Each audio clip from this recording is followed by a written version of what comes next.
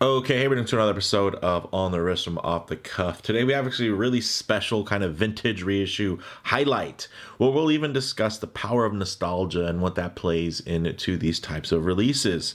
We're just really going to discuss why vintage reissues are so popular and what are some, of course, recent examples of reissues done right. We have a great selection here of 4 awesome watches from my own personal collection, and even now, as I sit here, I think these actually could make a really great vintage reissue 4 watch collection. Like if I didn't have any other watches, technically just owning these 4 would absolutely be able to sustain me in terms of any need, and whether it be color, complication, the modules or movements. It really just cover a wide array, even 4 hertz versus 3 hertz, or that ticking seconds hand, or a digital display versus analog. So a lot of options here, guys. And again, I think it does tie into nostalgia, which is actually derived from the Greek words nostos, or return, and algos, or pain. So the literal meaning can be interpreted as the pain from an old wound. It's the twinge in your heart, far more powerful than memory alone. As Mad Men's Don Draper would so eloquently state in his very memorable Kodak carousel pitch from Mad Men, which is a great show. And it's one of those things where I do honestly believe that that's very true. It's not just memories, it's about that longing for those simpler times. And I think that, combined with, of course, modern build quality and specs and materials, can really make something that's quite enticing, which is why these vintage reissues have been very popular and continue to be very popular even in the year of 2023 going into 2024. So with all that said, let's actually hear a quick word from our sponsors before we pick these pieces up and take a closer look.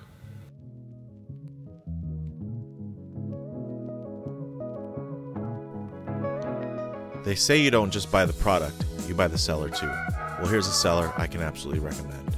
Belmont Watches in San Diego.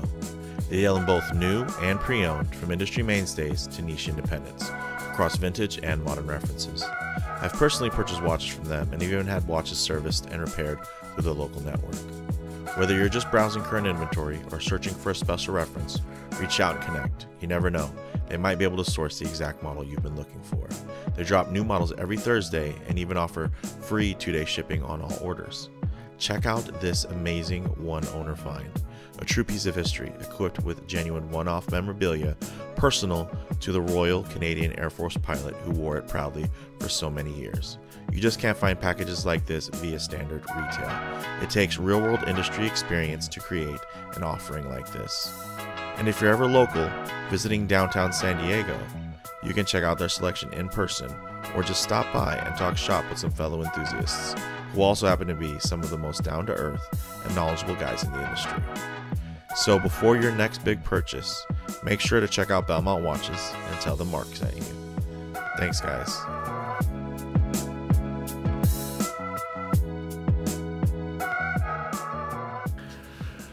All right, and we're back. So, another big shout out to Belmont Watches. Of course, their support of the channel enables me to do segments like this that aren't necessarily watch review related, talking about different subjects. So what we're going to have here is a real nice assortment of recent vintage reissues, and all of them actually should be available during the time of this filming. But whenever you watch this, whether it's this year or next or way down the line, you stumble across this, we'll see what's still available and what other variations may have been released by then. So we do have, of course, the Seiko Prospex Land Mechanical GMT, known as the SPB 411 Navigator Timer Reissue, which is a great piece from Seiko. We have the Nivada Grenchen F77 in the blue dial no date setup there, another awesome piece. And of course, Momentum Sea Quartz in black,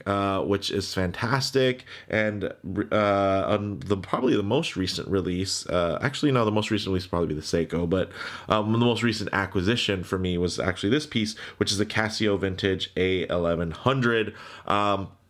And these actually represent not only just a diverse group in terms of the complications, styles, colors, and all that, but also in terms of price point, 1500, 1260, 259, and then 135. So there's something for a lot of different budgets. And honestly, for a 4-watch collection, even if you added all of those up and you paid full retail, you would actually have a pretty good little collection for not too much money when you think about it. So what we'll go ahead and do is just kind of work our way from left to right and go from there. So we have, of course, this beautiful Seiko reissue. I mean, they've been really doing some great things recently, and this, for me, has hit a real sweet spot. Of course, they've always had those higher end releases in terms of their reissues, but then normally their stuff that was more attainable would be more of a recreation or reimagining. So nice to see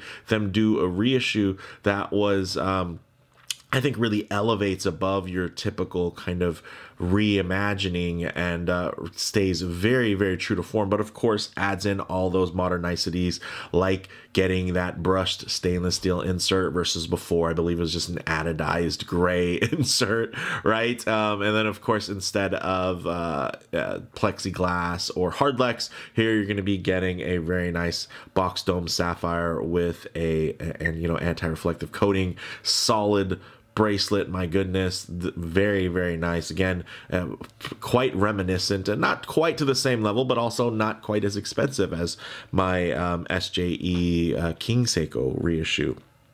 So $1,500 MSRP, but I'm sure you'll be able to get them for lower than MSRP. This is Seiko, guys, and these are limited to 4,000. But again, 4,000 isn't necessarily limited. It's just to let you know that if you're going to save up for one of these, don't save up too long, because within the next 2 to 3 years, these will all be gone, and you'll only be able to find them on the secondary market, where those are prices that Seiko can't control. So if they become more desirable, more collectible from that standpoint, and more scarce, you could be paying more than MSRP. So you do have, again, a little bit about the history. This is a faithful recreation of the 1968 Seiko 6117-8000, which was the brand's first GMT-style watch with a rotating bezel.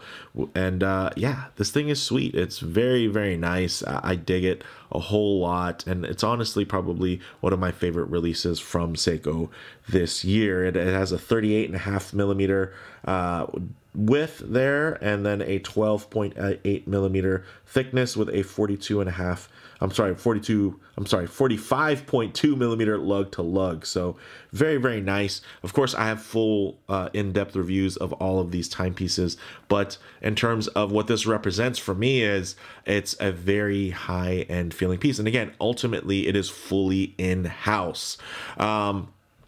And this is, some of you might be thinking, well, I can get a $500 Seiko, GMT that's fully in-house. Well, that's going to be the 4R base movement versus this one, which is 6R base, which means that this actually does have that full 3-day, 72-hour power reserve, which is a very desirable thing, especially if you do keep your watches in a decent rotation and you're not wearing them every day. It's nice to know you can put this one down and pick it up a couple days later, and it's still going to be running and keeping good time. So very nice from that perspective. But moving on, right, if you're not necessarily needing the extra complication, you're not needing, let's say a timing bezel to change and monitor multiple time zones, you have another option here, which, as much as GMTs are really back in style, guys, with of course everyone wanting to be able to travel again thanks to the end of the pandemic, we have something like this beautiful Nivada Grenchen F77.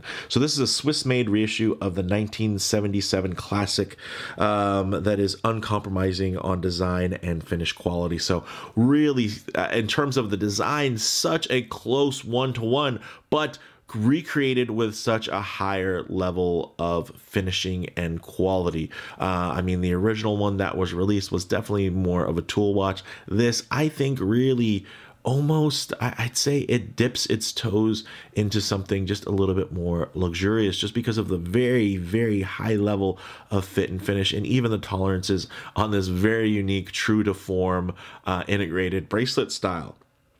So this goes for 1260 MSRP, 37 millimeters in diameter, 11.6 millimeters thin, and 45 millimeters lug to lug. It does have that fixed porthole style bezel, which of course is going to be, quite nostalgic towards the Gerald Genta porthole design watches, within history. And again, this goes all the way back to 1977, where yes, it wasn't an super original watch back then, but it's really cool that it's still a very honest reinterpretation of an original watch for them, right? This was a watch that was made by Nivada. They were on the train before the train left the station. So I think that's cool. So before, Genta's designs became so mainstream, and, there was a time when people thought they were very odd when you looked at for what the Royal Oak was during that time frame. I mean, it definitely shook up the industry and saved AP in a lot of ways. So I think that's really, really cool. And of course, an interesting tie to history. Box dome sapphire in our air coating, screw down crown, which is great. 10 atmospheres or 100 meters of water resistance. It has an automatic Soprod PO24, which is going to be quite comparable to something like an ETA 28, 24, 38 hour power reserve. It does have that nice smooth 4 hertz beat, which is great. And then you also are getting no date. So very, very clean. And although, this is like more vintageized than the original because the original had a date. But of course, a lot of collectors today really enjoy that perfect symmetrical balance. And you get that here. Also, modern nicety. It's a no date style, but it also has no ghost position on that crown. So really nice to every pull that out, hack the movement, and not worry about cycling through a ghost date position. So very, very cool. Now, getting onto the more affordable side, we have this little bad boy right here, the Momentum C Quartz. And some of you are thinking, Momentum wasn't the original makers of the C Quartz.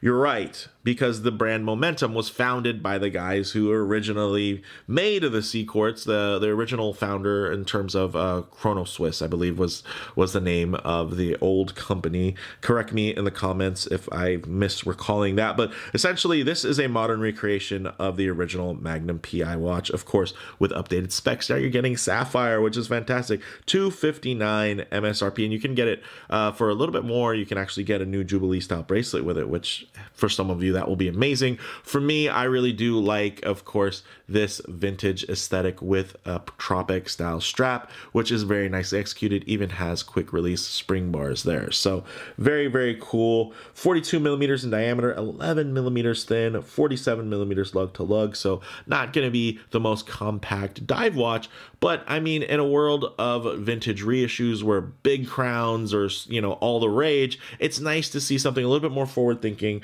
being reissued from a later time period when larger watches were starting to kind of come into their own without it being oversized feeling in any way. So you do get this great, of course, 120 click rotating dive time bezel, unidirectional sapphire, unidirectional in terms of its action, and then sapphire in terms of the insert, and it has lume baked into it. You guys can see there, which I think is really outstanding.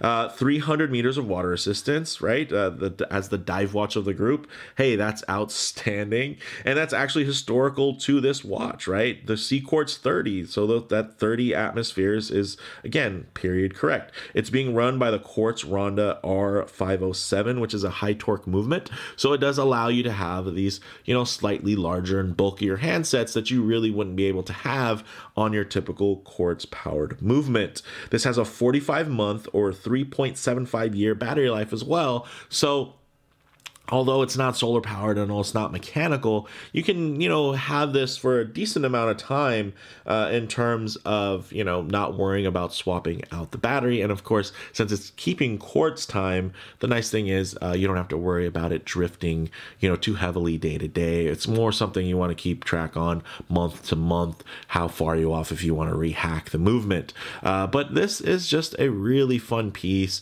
And again, it ties back, and I like the extra bit of street cred in that it's from the original makers, from the original brand runners, right? And now that name is old and been sold off. And yes, you can get something that has the old name on it, but for it to be, again, tied to that nostalgia of the original creators and the original brand runners, I think that's just really, really cool.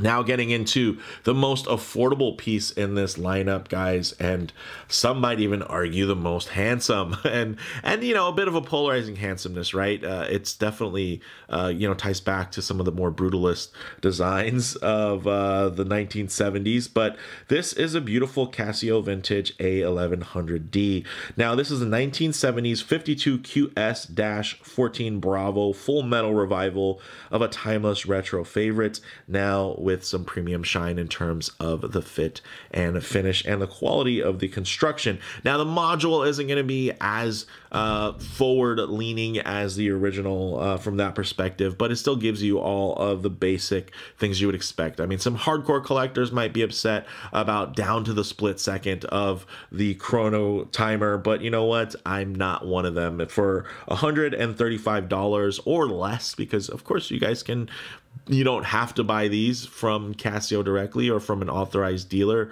And, you know, a lot of dealers will have sales. So you can get this, you know, I'm sure for much less. Stainless steel construction, which is great. And you don't rarely see that, which I should say, because it's normally something within this line would be a resin case with resin glass versus this has mineral glass. And some of you are like, man, why couldn't they put sapphire? You know what, guys? You're paying for $400 full metal G-Shocks that have mineral glass, just so you know. So yeah, I don't think sapphire at $135 is a necessity. Would it be a nicety? Would it have been great? Sure, it would have been. And you know what? A better backlight would have been cool too. But for the market, a lot of people who are buying these watches aren't even really into watches. Some of them might just be honest Casio fans, and they are not looking for anything outside of that. And there's a lot of brands that are spending a lot more money and charging a lot more money for something that will recreate this beautiful retro aesthetic. And that goes for all of these pieces, right? There's a lot of brands that are putting money into recreating aesthetics that are not native to their own design language. And I think that's another perk of looking into these pieces when they're a reissue, because again, it's just has a pure heritage and bloodline, and you find people, and you know, not everybody's a Casio collector, but the ones that are, right, the ones that truly feel like Casio is God tier, those guys will appreciate this. And that goes for Seiko collectors, Nivada Grenchen collectors, as well as, you know, vintage television show aficionados. I mean, Momentum, not as much, right? But there's a lot that falls within that category. I mean, Momentum watches are great, but they haven't been around that long. So at least the brand name hasn't. The team behind it definitely has. But back on track here, guys. 34.8 millimeters lug to lug, 8.8 millimeters thin, 40 millimeters lug to lug. So did I say 34.8 millimeters lug to lug? I meant 34.8 millimeters across. 20 millimeter lug width. So this is actually compatible with a lot of other straps. You could put this on a regular strap, which I think is cool. Normally they'd be 18 millimeters and they have some kind of hooded functionality, or just something that might look a little awkward where you need a little bit of a flare. I think this is cool, but this bracelet to me is fantastic. I don't have a hairy arm, as you can see, thanks to my parents and their bloodline. I will say that this is not a hair puller for me, and I've known a lot of people that, like, let's say Matt Farrow, will adamantly tell me that, you know, there's no such thing as hair pullers, and he has super hairy arms, and it's just, it's, you know, if you want to look for problems, you'll find them, right? So if you want to look for problems, I'm sure you'll find some. This is hollow, right? This is stamped, all that, but you know what? It's twin trigger push button. I like that. And then, of course, it's true to the construction in terms of the style, but you can see the tolerances are so much tighter. Look how beautiful this is. Like, you would, it's hard to even tell that that's hollow just at a glance until you turn it to the side. And even when you turn it to the side, these tolerances are so much tighter that it's even harder to notice then. So I don't know. There's a lot to appreciate there, guys. This does, you know, it's the least splash resistant or water resistant at only being splash resistant. But you know what? At the same time, if you have these other watches that are a lot more water resistant, overly water resistant in some cases, you don't really need to have this one for water sports. This can be almost just an everyday or dressy style watch. And I think that's cool that you can have that retro dressy aesthetic for not a lot of money, especially considering that a lot of people don't really dress up anymore, right? Casual is the new sign of wealth, right? Versus dressing up is, hey, yeah, you dress up for work, you're a worker, versus, hey, when you're your own boss, you're going to dress a little bit more casual, right? So it's very interesting. Of course, there's, you know, stealth wealth and, you know, old money and all the different trends that are out there, but there's something that is really still very captivating and engaging about this beautiful piece, right? So I dig that 36-month or 3-year battery life. So again, although not solar powered and not completely, devoid of maintenance, swapping out a battery after 3 years isn't going to be quite a big deal, right? And they'll probably run even longer than that, if you're not just riding on that light button there too long. So very, very cool. And I'm just digging this one, guys. So again, full reviews exist already for all of these timepieces. So in terms of getting them on the wrist and all that, that all exists. So definitely check out those reviews. But for me, guys, just talking about these now as a whole, yeah, you know, number one, before I jump into my thoughts, hey, this segment has been brought to you by Belmont Watches in San Diego. Thanks again for allowing me to share my thoughts with my audience by supporting the channel through sponsorship. So closing thoughts here, guys. Classic looks with modern build quality and up-spec'd materials combined with a healthy dose of nostalgia to create a deeper, more emotional connection can really help any of these pieces find their way into your collection or into an entire collection on their own. Like, again, these could be a sub collection of watches, and I don't know, there's just something really fun and interesting about that. You got a gray dial, you got a blue dial, black dial, you got you got analog time, you got GMT, you got no date, you got a dive time bezel with complexity, you got a 24-hour bezel with that complexity, bidirectional versus what's the word I'm looking for? Bidirectional versus only turning one way, unidirectional, there you go. And then, yeah, you know, you add digital display versus analog display. And then, of course, that digital display does offer you some other timing options, setting alarms, running a chronograph, not down to the smallest split second, but hey, I think it gets you to, seconds or tenth of a second, which isn't too shabby in this day and age when you could just whip out your phone at any time to do something like that. So with all that said, let me know what you guys all think in the comments below. If you like the video, please do a like, and if you haven't already, please subscribe for more content just like this. Thanks, guys.